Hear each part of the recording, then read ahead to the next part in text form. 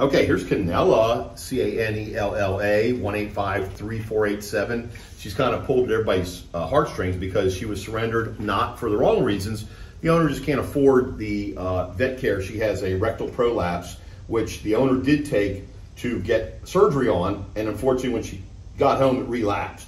She took back to the vet that did the surgery, and that vet said she'll need to see a specialist. It will cost thousands of dollars, and unfortunately she just couldn't afford that. So she had surrendered her here crying just yesterday, but we are now going to help Friends of Barkin and pay for the surgery at a low-cost clinic that we are very friendly with, and it's been new in town, that has great hours, and the owner is going to come right now and pick her up and drive her over to have surgery this afternoon.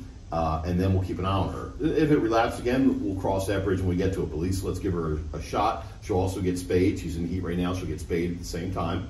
But this girl is just, everyone's in love with her. She's super sweet. She has very nice disposition, and we hate for an owner to be separated from their animal if they, if it's just for financial reasons, especially when an owner that's actually tried and paid for a surgery. So we want to make sure we get them reunited, which is going to occur in about a half an hour. Okay, Miss Canella, yes, you're going to see Mommy again real soon. What a pretty girl. Okay, we'll keep you updated. This is 1853487, Miss Canella.